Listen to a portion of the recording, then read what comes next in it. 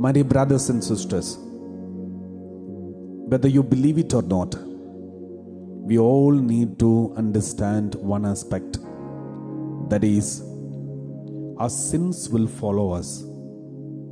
We all have to go through the consequence of our own sins unless we repent and be united to Christ. Jesus paid the price for us and for our sins. If we are not united to Jesus Christ, then we will have to pay the price alone, and we won't be able to do it in fullness. I have witnessed in my own life and also in others' life, and I have come across many families who are going through the same experiences.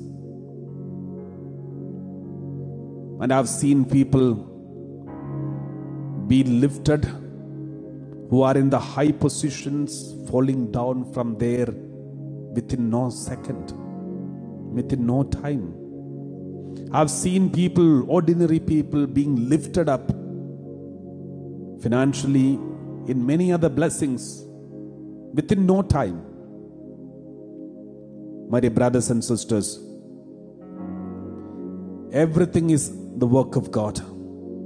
Many times people, when they are in the high positions, high prosperity, they think it's their hard work. The pride controls them, fills their heart. And then sooner or later we have witnessed the same people falling down from that high positions and becoming nothing because the pride was controlling them. We read like this in the Word of God, 1 Samuel chapter 2 verse 2 onwards. 1 Samuel chapter 2 verse 2 onwards. We read like this. The Word of God speaks to us. And the Word says, there is no one, no holy one like the Lord. No one besides you. There is no rock like our God.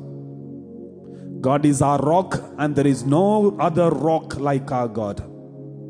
Verse 3.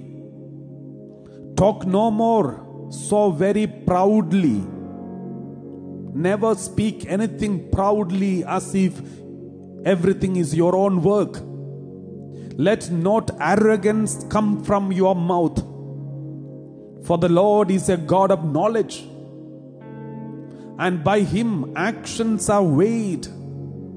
God weighs our actions. God weighs our attitude. God weighs our reactions. God weighs our every thought and every word. Verse 4. The bows of the mighty are broken. The bows of the mighty are broken, but the feeble gird on strength. The mighty people are falling down and become broken, and the feeble are given strength. Verse 5. Those who were full have hired themselves out for bread. Those who were full, once upon a time they were full, but now hired themselves out for bread. But those who are hungry are fat with spoil now. The barren has borne 7, but she who has many children is forlorn. Anything can happen anytime, my dear brothers and sisters. We have nothing to be proud of. We have nothing to be proud of. The Lord says, those who are full, now they are begging for bread. Those who are hungry, now they are full of fat. They have given more. The barren has borne 7, but she who has many children is forlorn. Verse 6. The Lord kills and brings to life. He brings down to Sheol and He raises up. God can raise you up. God can witness to all these. Now let's all examine our conscience and see. Do we have this pride controlling our thoughts and actions? Looking at our prosperity, looking at our fame and name and power and position, strength and body, health and beauty and everything, have you ever taken boast of it? And have you ever thought of about it proudly? Have you ever experienced pride controlling you? Then be very careful and repent and beg for forgiveness. The Lord will have mercy on you and me.